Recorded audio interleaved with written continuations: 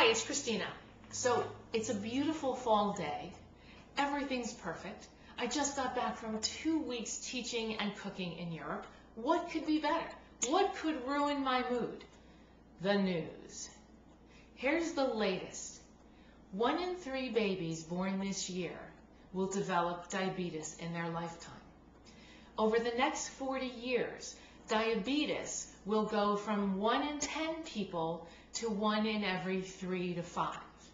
Now, this makes the pharmaceutical companies really happy because for them, diabetes has become, shall we say, an industry, much more than a disease. We have designer color blood glucose monitors.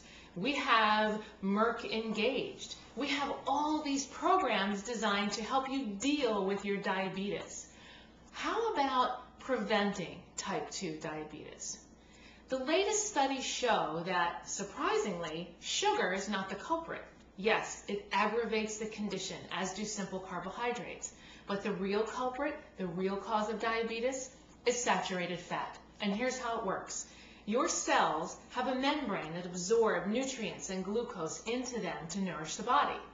Well, when you eat a lot of saturated fat, those membranes get blocked.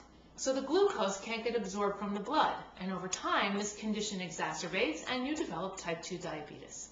Is diabetes preventable? Type 2? Absolutely, completely preventable. All we need to do is follow the sage advice that we've been hearing for decades now, but nobody seems to want to listen to. What should we be eating? Whole grains, vegetables, beans, lots of veggies, some fruits, nuts, and seeds. Should we skip? We should be skipping saturated fat, burgers, fries, trans fats, junk food, soda, high fructose corn syrup, anything that comes in a box or a package. If the food is whole, unprocessed, and seasonal, you can guarantee your health. So here you are on Christina Cooks. Check out some delicious recipes. Head over to the marketplace and buy some products to make your healthy life healthier, and do everything you can to prevent illness. Let's not let those statistics about diabetes be true. Let's become a healthy society together.